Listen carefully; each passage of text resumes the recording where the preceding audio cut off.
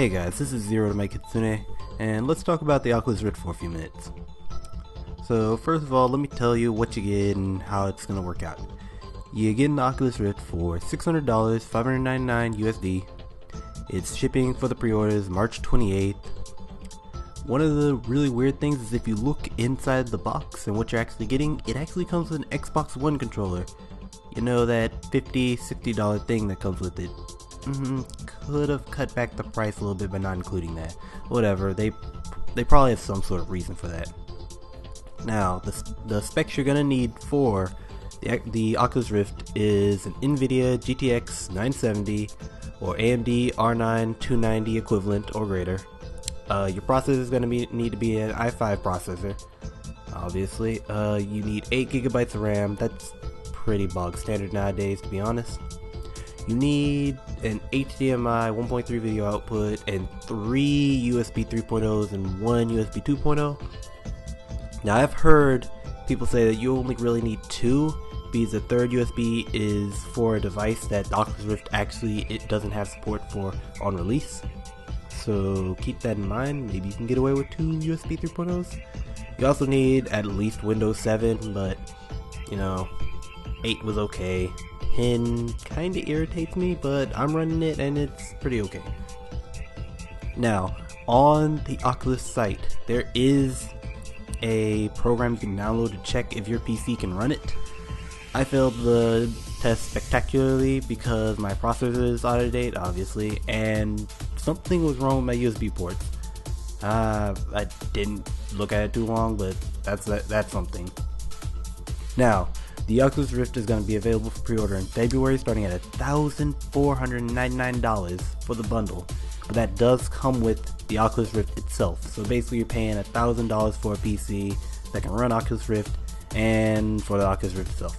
Now, I took a quick look on Reddit, and what I saw was someone had posted 2 PC part picker builds, which show that you can build an Oculus Ready PC for around $766, and he also had a second one for $1,019, which is basically the price of the Oculus Ready PC. So not including the Oculus Rift, you can make a PC for less than what the Oculus Ready PC is costing, so keep that in mind. Links in the description for that if you want to just copy his build. Now, the Oculus Rift has a wide list of supported games right now, because the Oculus Rift has been in beta, so plenty of games have just, linked themselves to the beta and we can run Oculus Rift. So it's gonna have pretty okay game support right off the bat. I'm more interested with stuff like maybe Skyrim, which has been proven to be able to run Oculus Rift, though I don't know how well. Now, we're gonna get into some opinionated stuff. I know people talk about games, but really, the Oculus Rift is more probably about the experience right now. Games are not as important right out the gate. Personally, to be honest with you, I'm looking forward to that Japanese hentai. But I wonder how long it'll take the Japanese market to just jump on the Oculus Rift. They probably already have. Now, like I said, I don't care about the tech demo games they've shown off so far, but those open world games are going to be amazing. Skyrim, Fallout 4, when those get Oculus Rift compatibility, and they will, either through the official developers or modding capabilities, probably more modders for Skyrim, but we might actually see Bethesda step up for Fallout 4. It is their current baby. Let's see. I know some people are talking about how this is the next step, but I just don't see it. I really think this huge hunk of junk is gonna be kind of a niche thing. Just how it's presented and how you play the games.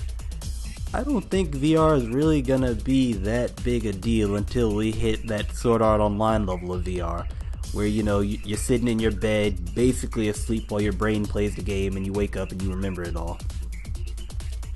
That's probably the level of VR we need before it becomes 100% mainstream and everyone's using it. Now, one thing I know another YouTuber saying, Review Tech USA, he believes that it'll be better used in the medical field, and I 100% believe in that. I think this could be amazing for rehabilitating people. Could be an awesome piece of tech. The possibilities are limitless for what the medical field could use for this. Now, let me talk to all you people who are actually going to buy this $599 piece of tech.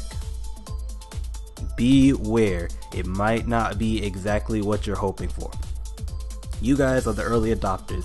You are the guinea pigs. You are the test people. And remember, when the Kinect first came out, that was a disaster, and that was supposed to be the next step in technology. But I won't knock you if you do buy it. It's probably going to be a fun piece of tech. For the average consumer though, just wait for the reviews. Don't save up your life savings trying to be like, I need this Oculus Rift. No. Calm down, wait, hear what other people have to say about it, and maybe come, Christmas time next year it'll be cheaper, or maybe there'll be a competitor out within a few years, and maybe it'll even be better, because that's how economics should work.